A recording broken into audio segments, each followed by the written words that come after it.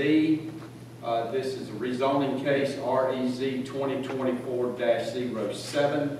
This is known as the Hester property. It's located on Skipper Bridge Road, and this is a portion of one tract, and it's 2.5 acres.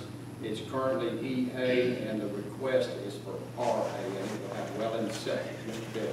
Thank you, Mr. Chairman. Good morning, Commissioners. Yes, sir, as stated, this request is from EA to RA. You notice the other parcels there currently cut out. That was done under family ties, so therefore the only way to legally create a 2.5 acre parcel is to rezone to RA for this particular property. It is within an agricultural character area which supports RA, and there are no wetlands on this particular piece. Again, property had a home many years ago.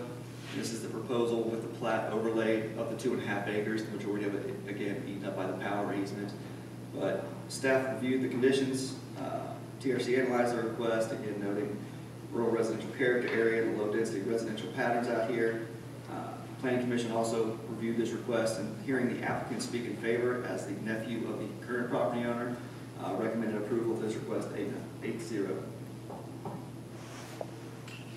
Any questions for Mr. Dillon?